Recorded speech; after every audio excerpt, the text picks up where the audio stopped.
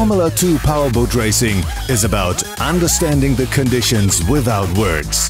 It's about a clear view on the things, and of course, it's about strong boats.